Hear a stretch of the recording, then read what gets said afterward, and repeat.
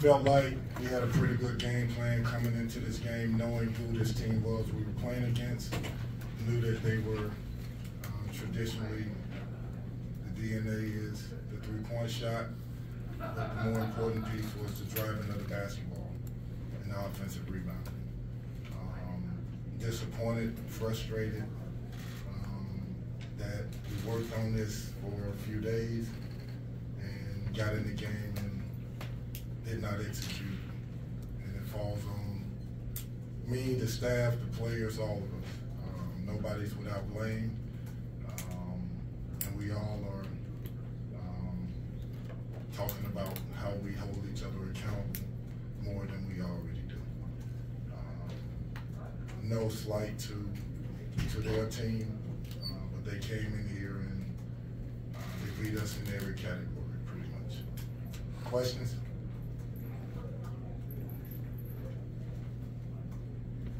Yeah, Kenny, after such a tough loss on Saturday, how do you explain just, not getting any sort of a better effort from the team tonight against Arkansas State? I think, guys, in the first half, we didn't play great, but we did a decent job, not a good enough job, to be honest with you. But in the second half, I thought we, again, played selfish, evident by 3 assists. Evident by guys just driving the ball and playing to score for themselves and not their teammates. First half, I thought we did have a multitude of plays where the ball moved around and we got good shots, we just missed good shots. But the defensive effort, the gambling on the ball, not keeping the ball in front, it all played a part in us being on our heels on defense and them shooting 51%. I think they shot 25 for 43 on 2-point field goal attempts. They just seemed to straight line drive you guys a bunch. Why do you think you had so much trouble staying in front of them? I think that we allowed the offensive player to get close to us, and we worked all week, Rick, on a drill called retreat drill, where we keep the guy in front and we just retreat him and meet him in the lane. And our hips stay square. So what we did was we let them get into us and then we opened up our stance, which gave them a free lane to the basket. It's hard to do, but you gotta do it. You gotta find a way to keep that ball in front of you. You gotta find a way to not gamble, be disciplined. And then after that, we gotta help each other. We seem to be disconnected defensively as well as offensively down the stretch. Kenny, you kind of touched upon the accountability factor there. Is there anything that you felt personally, from a head coaching perspective, you could have done more or better or different tonight? Of course, I'm always critiquing myself, and I want guys to figure this out. I want guys to understand how important it is that they play for each other, and I'm constantly preaching it. They say they understand, but their actions at times say otherwise. So I have to continue to ask them questions on what can I do more to make sure that they fully understand what it takes to be a winning basketball player, but more importantly, a winning basketball team. Kenny, I was curious how you kind of approached the, for lack of a better phrase, the messaging part of being a head coach, because bringing up Koron's dismissal from the team, when he was absent before, it was like he's not in trouble, and I'm trying to connect how it goes from not in trouble to now no longer there. I think we, in reference to Koron, we put out a statement, correct? The statement is pretty plain. I don't want to really dwell in it. I care about the kid, and I wish him the best, and I think that's what we said in the statement. Kenny, about Koron being in attendance tonight, What does that say about the relationship between Koron and this program? The fact that he was still there for the women's game, for your game as well. He was sitting in the stands in Section 119. Any kind of thoughts on that?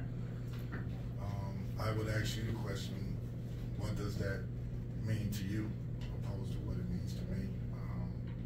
Again, we came out with a statement.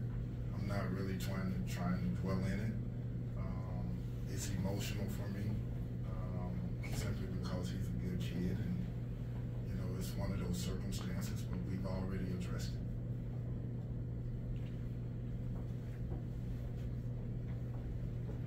Last one on this for me anyway. There were two statements. I know that there was one that he was transferring, one that he was dismissed, and that people are confused as to what, why it transpired that way. Can you shed any light on that?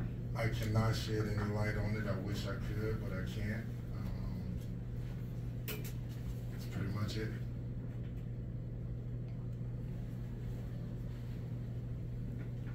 As far as the team itself and where they are as a team, and even you and your staff, it just, negativity just starts to kind of pile in on you.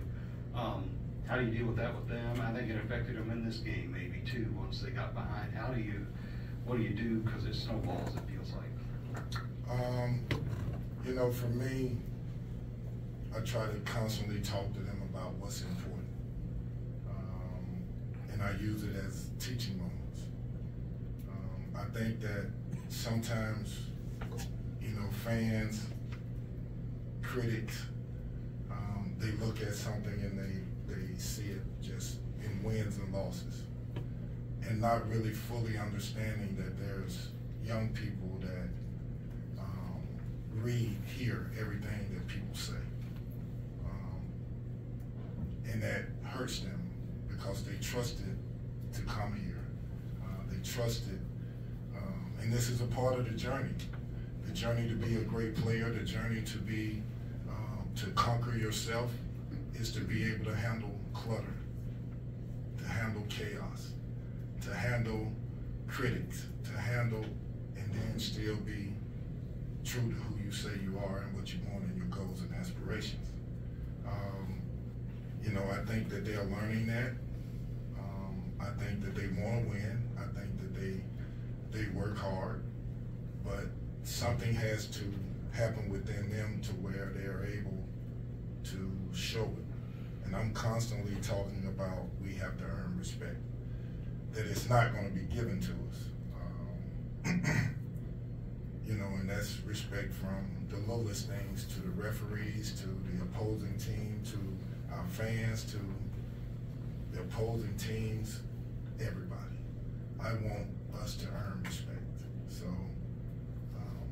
that's the best answer I can give you. Do you have any concerns? Do you think at all about your future here as losses mount? Is that something that is, I wouldn't say distraction, is something that is on your mind at all? No, not really. If I live my life not be true to myself, I probably would, but I live my life in faith. I live my life knowing that, to be honest with you, am I doing right by the young people? And every single day, I question that. And what I mean by question it, when the day is over, did I cheat Sky Clark? 9 out of 10 days, no. Did I cheat Trey White? No. Did I cheat Brandon? No. I live my life that way, not worrying about the outside.